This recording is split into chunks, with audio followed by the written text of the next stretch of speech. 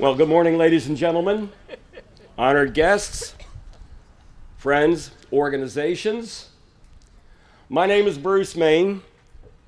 I want to welcome you all to this solemn, this beautiful ceremony, the Sermon at the Mount here. My third year of doing this emceeing event. It's my pleasure and my honor to be back again this season. I want to thank Paul Emmert. I want to thank Todd Mitchell, the Memorial Day Committee from American Legion Post 31, for the honor of being the MC again on this Memorial Day, where we indeed, as we should all year long, honor those wonderful men and women who gave the ultimate sacrifice, laying down their lives for us so that we can enjoy the freedoms and the liberties that we enjoy every single day in this very unique nation on earth. Not only those who gave the ultimate sacrifice, those who are still serving to this very day, and those who took that risk to fight for us who are still with us to this very day. We can't say it enough. Sometimes I think we don't say it often enough. But on a day where a lot of people associated with cookouts, barbecues, special sales, making the retailers happy, one thing we should always keep in mind, and that is to take a few minutes, not only on a Memorial Day, but of every day that we enjoy life in the United States. No matter what the situations may be, we have that right of dissent. We have that right of our voice to be heard, our liberties, and it's for the very people. We are honoring this very day that we owe that endless debt of gratitude for allowing us to do this very thing. And we should always remember that. You know, years ago, there was a magnificent ballpark down in Baltimore, Memorial Stadium. How about that? Memorial Stadium was built and dedicated to honor veterans, the men and women who did fight and serve us, and served us very well. There were 9 words on that wonderful facade when you walked in toward that ballpark. I remember those words to this day. And when the new ballpark was built, those words were then transposed to that new ballpark. 9 simple words. Time will not dim the glory of their deeds. And when you think about that, that's what this is all about. The glory of their deeds. And that's why I, myself, am proud and privileged to be a part of this solemn, this wonderful, beautiful ceremony, the parade that just ended. And now it culminates with this beautiful event. First up on our program here this morning, and it looks like the weather gods are going to cooperate with us. It was a little bit hazy and foggy this morning, but hey, you know what? I think it's going to brighten up, and I think we're going to be just fine. I want to introduce to you from St. John's Catholic Church, our invocation of the morning, Father Mark Bilek.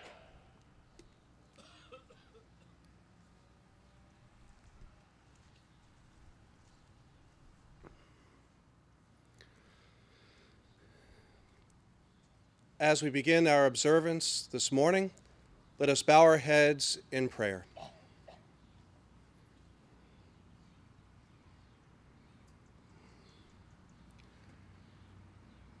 Gracious and loving God, we give you praise and thanksgiving for the freedoms and the liberties that we enjoy in this great country of ours that we call home. We take a moment to ask for your grace, your mercy, and your peace as we observe this day of remembrance as we remember all of our brave men and women who have fought and defended our country, our liberties, and our freedoms that we enjoy. Our Lord Jesus said, "There is no greater love than this, than to lay down one's life for one's friends." They laid down their lives so that others might be able to live. They laid down their lives in service to our country. They laid down their lives so that we might enjoy freedom and peace. Gracious God, we ask that as we continue to honor them this day, we might hold them in the most respectful remembrance, that they might be held in the arms of your grace, and that they might always know the respect, appreciation, and love of a grateful nation. We ask all these things in your name. Amen. Thank you, Father Mark. I want to call now, next on order here, Miss Edith Burbage.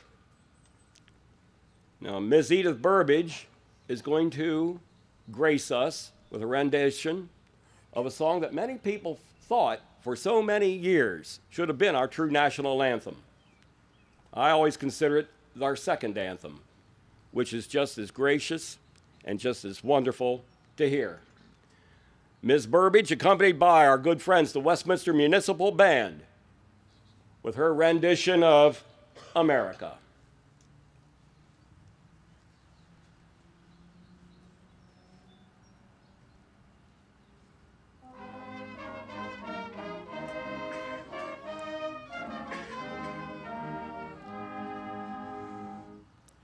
My country, 'tis of thee, sweet land of liberty, of thee I sing. Land where my fathers died, land of the Pilgrim's pride, from every mountainside let freedom ring.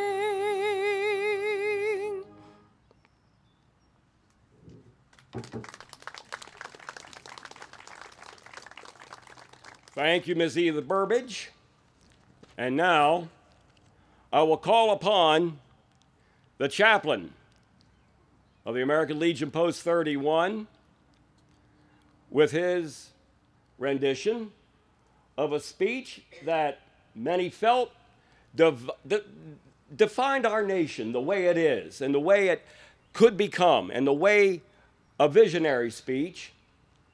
A lot of people misunderstood it at the time, but over time, the words became very clear of what was being said at a time when the nation was in a clear division.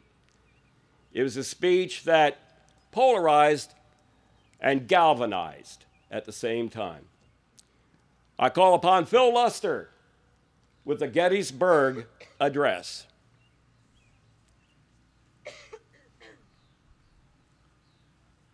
Thank you, sir. Good morning. The Gettysburg Address by Abraham Lincoln. A speech on the occasion of the dedication of the National Cemetery in Gettysburg, Pennsylvania, November 19, 1863. 77 years ago, our fathers brought forth on this continent a new nation, conceived in liberty, dedicated to the proposition that all men are created equal. Now we are engaged in a great civil war, testing whether that nation or any nation, so conceived and so dedicated, can long endure. We are met on the great battlefield of that war. We have come to dedicate a portion of that field as a final resting place for those who here gave their lives that nation might live.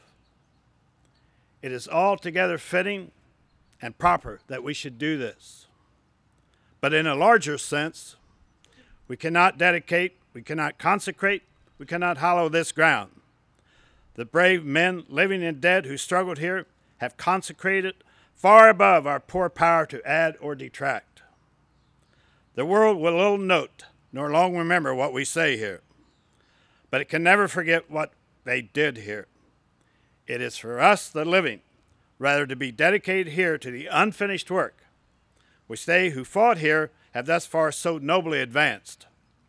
It is rather for us to be here dedicated to the great task remaining before us, that from these honored dead we take increased devotion to that cause for which they gave the last full measure of devotion.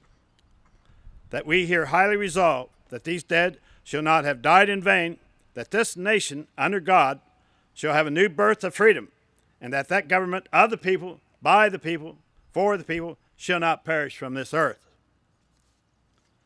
Now I'd like to read a poem that being a Vietnam veteran, I sat down with a bottle of wine. I wrote this, Fall of Saigon, March of '75. And it begins. The virgin laughter of youth embalms the skies. As budding pilgrims of trust you migrate. Brazen out of fear, confident with uncertainty, you confronted death and lost. Now your hopes and dreams lay silent as churchyards flourish with sprouting trophies. Who but God and family care to remember your bouquets of flesh? For your country now has amnesia. I will remember my legionnaires. What's that? What did you say? Yes, yes, it's too late to claim proxy. Thank you.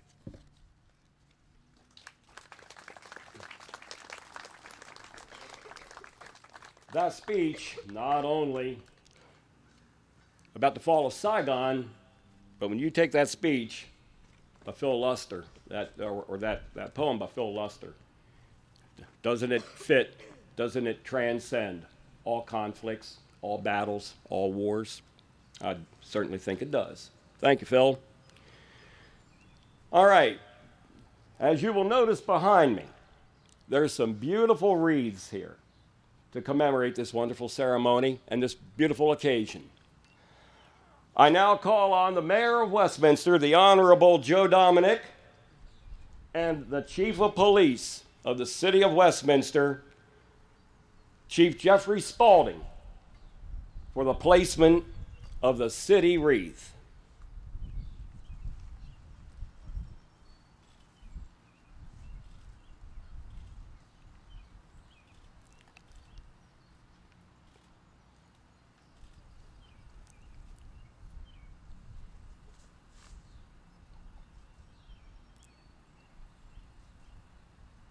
Thank you, Mayor. Thank you, Chief. The beautiful wreaths, some in front, some behind, and we thank everybody so very much for these wreaths, for the decorum of this event. Now, I want to present at this time our keynote speaker here this morning, and what a fantastic career of serving his nation, serving the state of Maryland, serving all of us, and to this day, serving as Deputy Secretary of the Department of Veterans Affairs.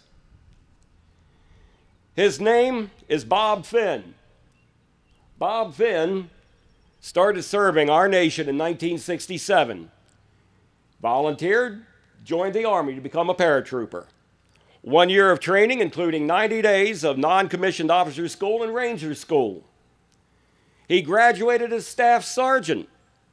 Before attending airborne school, he did a tour of duty in Vietnam, assigned as a squad leader in the 173rd Airborne Brigade. He did a 1-year tour, assigned as a Ranger Mountaineer instructor, leaving active duty in 1970. But that was not enough for Bob Finn. Getting out of military duty, leaving in 1970, didn't last very long. He felt like he still needed to serve his nation and to serve us, and this he did very, very well in 1972. A military career that would last another 31 years. He joined the company of the 20th Special Forces Group in the Maryland Army National Guard. He earned his Special Forces qualification, promoted to Sergeant First Class. Upon graduation from Maryland Officer Candidate School, the OCS, he then served in various leadership positions: infantry rifle platoon leader, company commander, Special Forces A-Team executive officer. How impressive is that? And a commander before returning to active duty with the National Guard. Quite a resume so far. In 1984, active duty reserve officer, commanding a cadre of instructors to train leaders of units from Maryland and Virginia for the newly reactivated 29th Infantry Division. He served on active duty status in the Maryland Army National Guard for 19 years, retiring in 2003 as a colonel, infantry brigade commander. And during his military service, you talk about awards, Bob earned his 20 awards, decorations, including Combat Infantry Badge, Airborne Ranger Special Services, Special Forces Qualification, Legion of Merit, 2 Bronze Stars, and several commendation medals. His civilian career at the same time, he was doing double duty, multitasking, if you will. In 1970, worked as a land surveyor. He obtained a property line license. In 1980, he joined the Maryland State Police, served 4 years as a resident trooper at the Westminster Barrack before being asked to return to active duty as a Maryland National Guardsman in 1984. In 2003, as we fast forward a little bit through an illustrious career, upon retiring from military service after 35 years, Bob Finn was selected by Secretary Hutchins to join the Maryland Department of Veterans Affairs. Working under Secretary Hutchins and Owings, he established the department's outreach and advocacy program. How important and crucial is that to our veterans? Very much so. And Bob has been a big part of it. He created doing updates, bringing things into clear focus for the Veterans Affairs, and streamlining, and at the same time performing wonderful duty. In 2005, he joined the Maryland State Police, working in the Office of Strategic Plans to create their strategic plan and working on a number of process improvements. Looking ahead, looking forward, thinking outside of the box. Sometimes that's what it takes, and Bob Finn exemplifies that. He left state service in 2007, worked as a program manager and vice president of a private security firm, providing armed security officers for 10 Navy installations across 5 states. What a busy and what a great career. In 2014, Bob again rejoined the Maryland State Police as property officer until assuming his current position with the Department of Veterans Affairs. And he looks forward again with an optimism I'm sure he has with the department's dedicated employees to provide the best service to many, the many thoughts, long overdue, to serve our veterans in the Department of Veterans Affairs. Ladies and gentlemen, it's my pleasure and my privilege to introduce to you, I present Mr. Bob Flynn, or Finn, Bob Finn.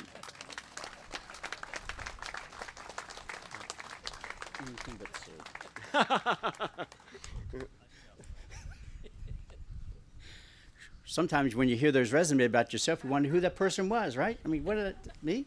My wife will tell you all about it, though. I married the girl next door, that Belinda. She's the one wearing red over here. And she'll tell you about my history. Well, good morning, Mayor Dominic, County Commissioners, elected officials, military personnel, veterans, and guests. I bring greetings from Governor Hogan, Lieutenant Governor Rutherford, and Maryland Veterans Secretary George Owens. I also want to thank American Legion Post 31, especially its commander, Paul Emmert, for inviting me here today for this wonderful ceremony. Memorial Day is always a wonderful day, and I'm honored to be here this morning. If Mary Bostic Shellman were here today, I believe she would be glad to know that 150 years after she started the first Memorial Day parade on May 30th, 1868, that we are still having the parade as the American Legion promised her in the 1930s. And with that, I think we owe a round of applause to the American Legion for for taking over responsibility for this parade and doing a wonderful job today. Thank you so much, American Legion.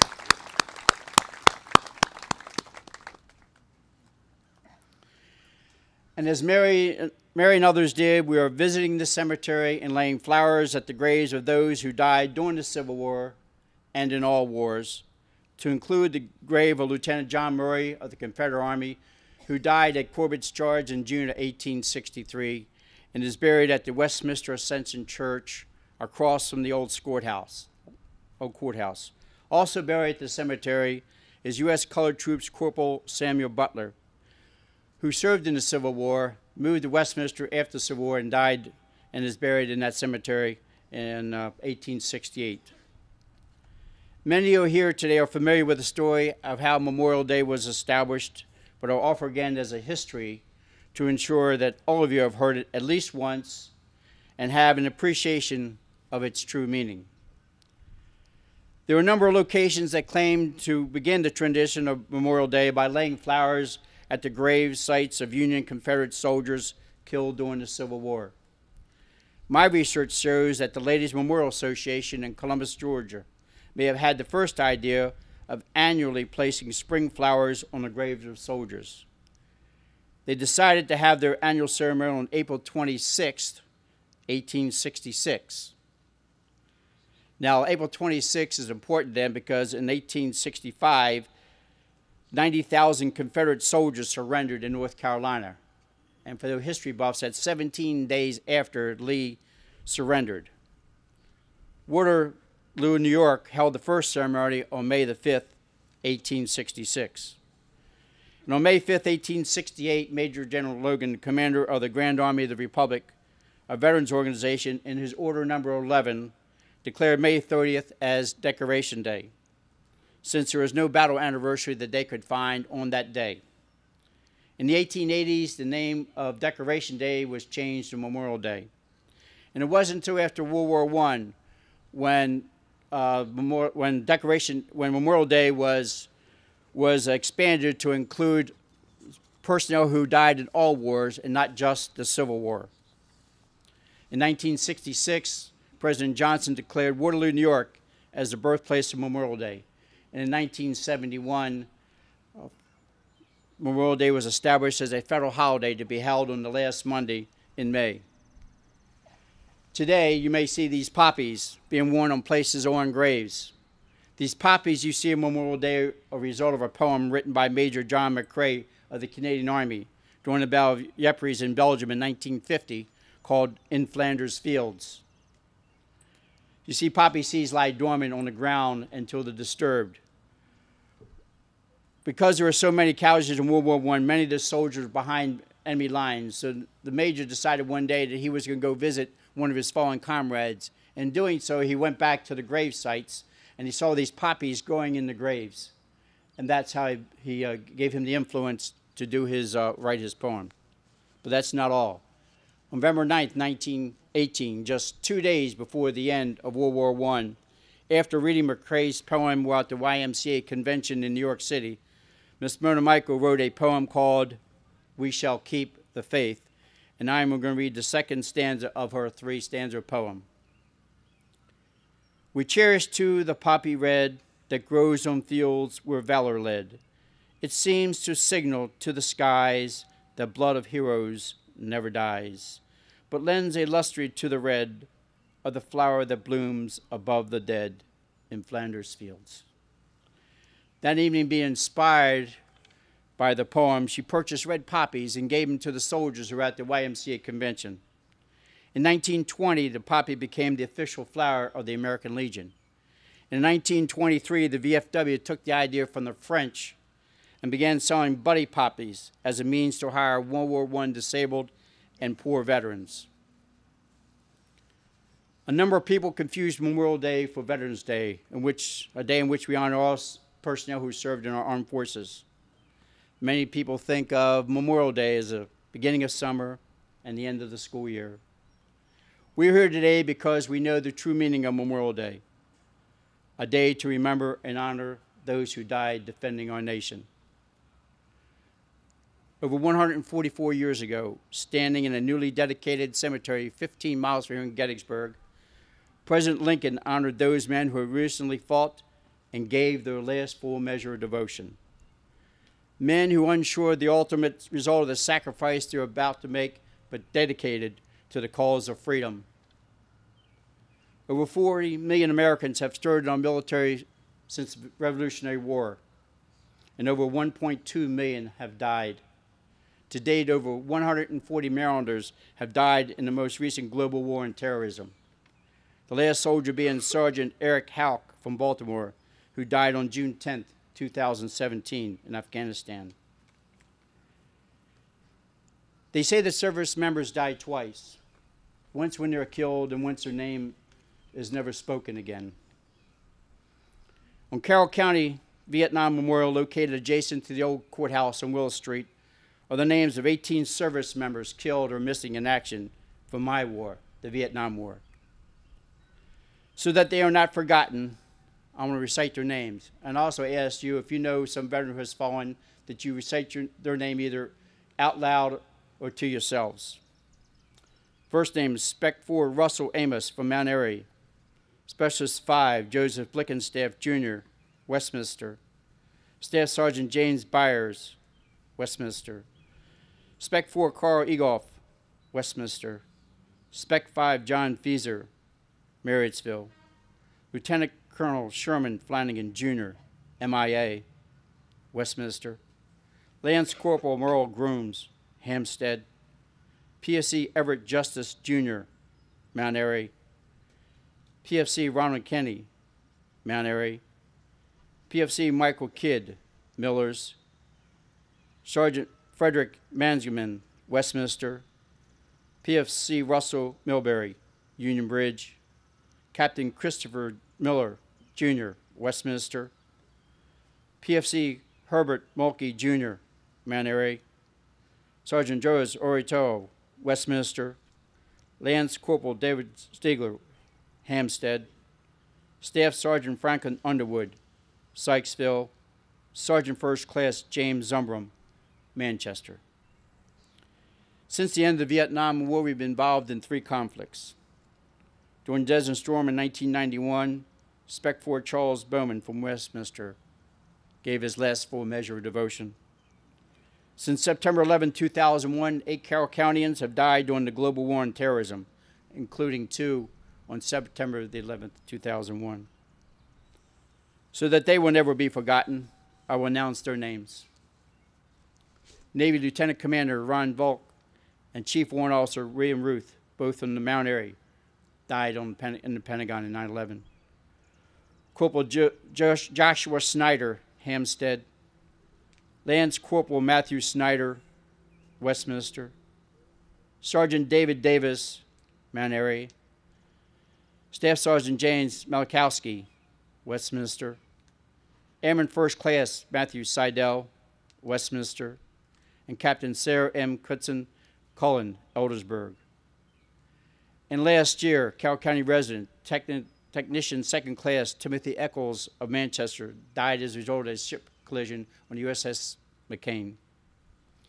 Being a Vietnam combat veteran, I know the price paid by our military to enjoy the freedoms that we have today.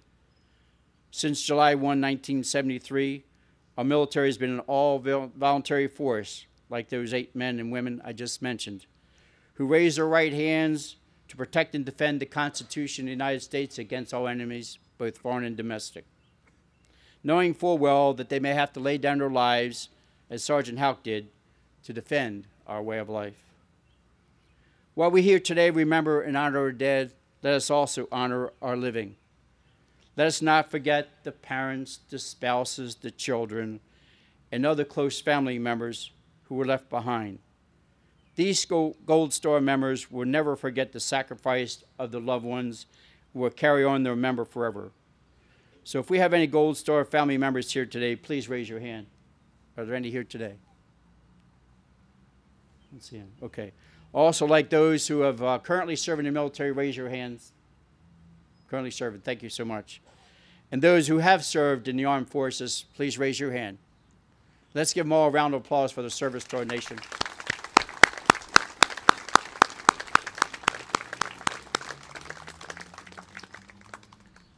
President Clinton in 2000 directed that at 3 p.m. on Memorial Day, there would be a national moment of remembrance, asking everyone to pause for a minute to honor those who died defending our freedoms. I ask all of us to take 1 minute today to remember those who gave their all to our nation and the real reason why we celebrate Memorial Day.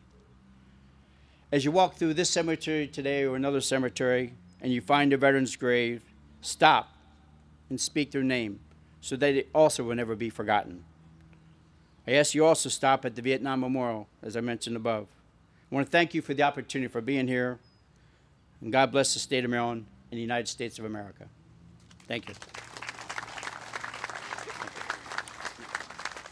I got this proclamation, so if you want to read it, that's out. Thank you, the Honorable Robert Finn, Bob Finn. At this time, I'm going to call on Bob Finn for the proclamation to be presented to Mayor Joe Dominic. Bob Finn, will you please do the honor? Thank you. Mayor, good morning. Good morning. Thank you so much.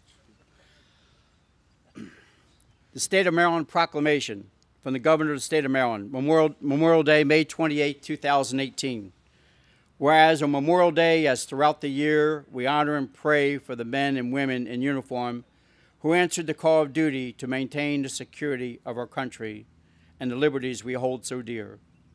And whereas we as Americans have the solemn duty to perpetuate the memory of those who believe so deeply in what our country could be and are willing to give their lives to protect this freedom.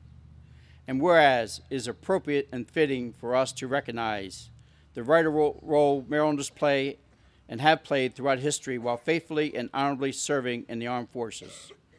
And whereas all citizens of Maryland, united in our solemn respect, shall pay homage to those who gave their last full measure of devotion in service to our nation, so that we might continue to enjoy the freedoms we so deeply cherish. Now therefore I, Lawrence J. Hogan Jr., Governor of the State of Maryland, do hereby proclaim May 28, 2018 as Memorial Day in Maryland, and do commend this observation to all our citizens, given it under my hand, the Great Seal of the State of Maryland, this 28th day of 2018. Larry Hogan Jr., Governor, Boyd Rutherford, Lieutenant Governor, and John Wilbur Smith, Secretary of State. So with that, Mayor, I'll hand you this proclamation.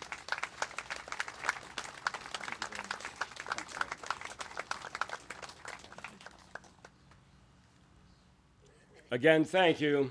Thank you, Bob Finn.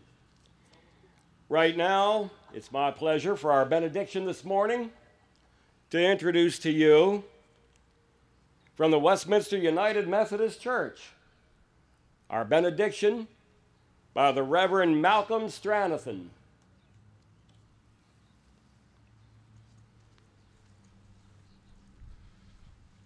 Good morning. Thank you, Honorable Finn, for your note about the Flanders Field and the poem that was written by Lieutenant Colonel McCrae. It closes with its own sort of benediction. A benediction is often thought to be a close to the ceremony, but a benediction is also a commissioning and a sending out and a sending forward for you, the people that have gathered for a hallowed moment. And so I want to begin with a reminder of Lieutenant Colonel McCrae's close to his poem, where he says these words: "We are the dead. Short days ago we lived, felt dawn, saw sunset glow, loved and were loved, and now we lie in Flanders Field. Take up our quarrel with the foe. To you from failing hands we throw. The torch be yours to hold it high. If ye break faith with us who die, we shall not sleep, though poppies grow in Flanders Field."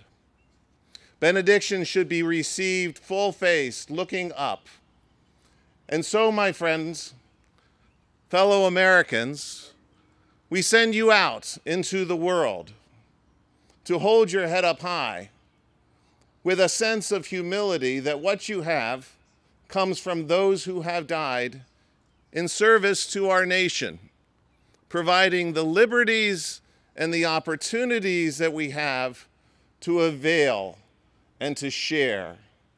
Go into the world in service to God and our nation, for we pray this in our Lord's name.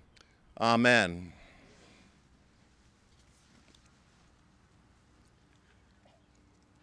Thank you very much, Reverend Stranathan of the Westminster United Methodist Church. And now it's my pleasure to welcome here this morning for the singing of our national anthem. She is a 2010 alumnus of Westminster High School. It is my pleasure to introduce Ms. Bailey Wolfe.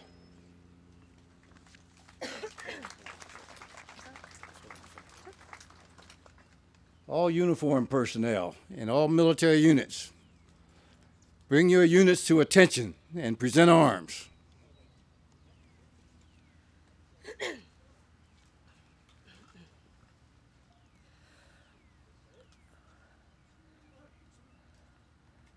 Oh, say, can you see by the dawn's early light what so proudly we hailed at the twilight's last gleaming, whose broad stripes and bright stars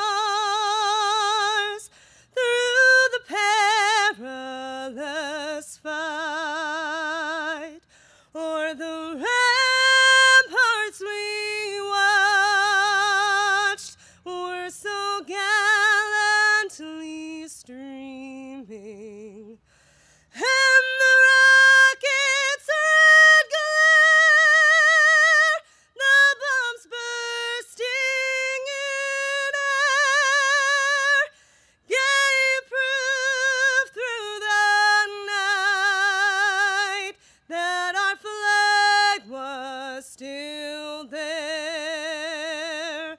Oh, say, does that star-spangled banner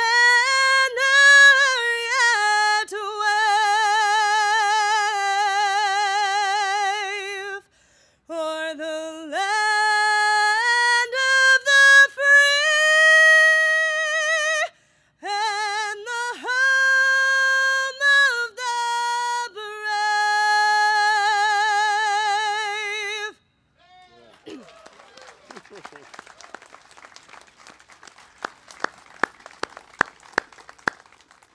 She did so well that almost bears having her do that again.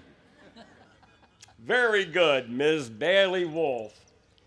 Not only am I honored to be here today with the American Legion Post 31, I also want to recognize another group of wonderful veterans who are here with us today. And you will notice they are over on the distance here as they get ready to do the firing squad. Let's welcome our friends from VFW Post Moleville Farm 467 of the Veterans of Foreign Wars.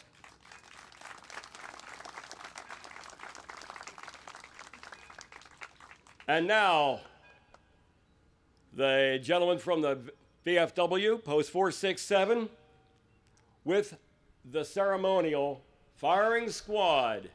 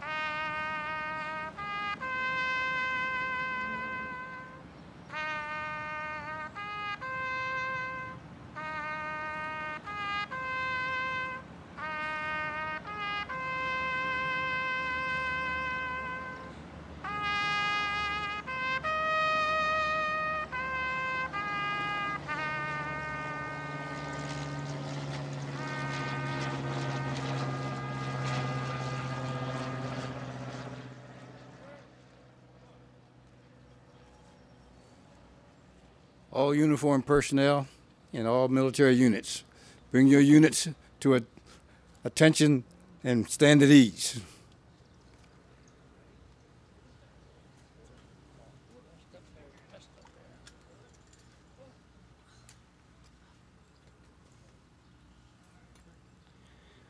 Ladies and gentlemen, that wonderful taps and echo, Greg Wantz and David Miller of the Westminster Municipal Band. Gentlemen, well done.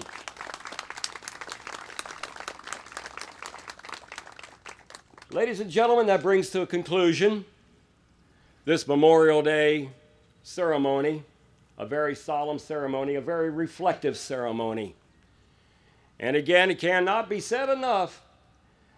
And it looks like the weather gods may be smiling upon us after all today for us to enjoy each other's company and remember our veterans who have left us, who are still with us to this day and are serving to this day.